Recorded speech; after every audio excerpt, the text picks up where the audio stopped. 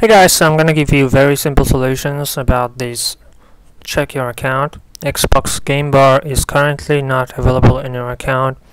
Here's the error code in case you need it. So this happens sometime, like pretty much every time you open your account. So all you have to do is so simple. You just go to Microsoft Store. So this is my Microsoft Store and find this product. It's called the Xbox game bar. Make sure you're logged in, and then you can, it said this product is installed, so you can like uninstall the product, and that will do. You don't have to do anything else.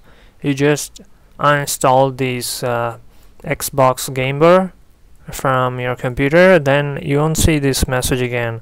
But most probably you'll miss this kind of feature, because I miss it. I don't care about the error message because I miss it so much.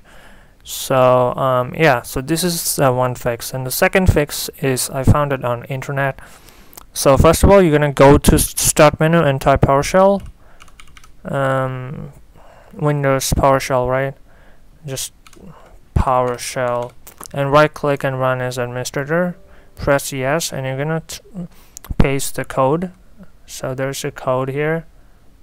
So this is the code. So I don't know what it does. If you hit enter, it will reboot everything and install any software you have in your computer. Just, you know, install all of it, reinstall, and it will restart and renew everything.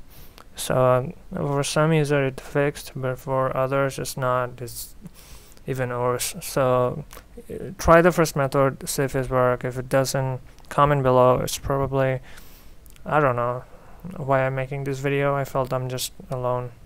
So anyway, thanks for watching. If you're having this problem, do comment below. Thanks for watching. Have a nice day.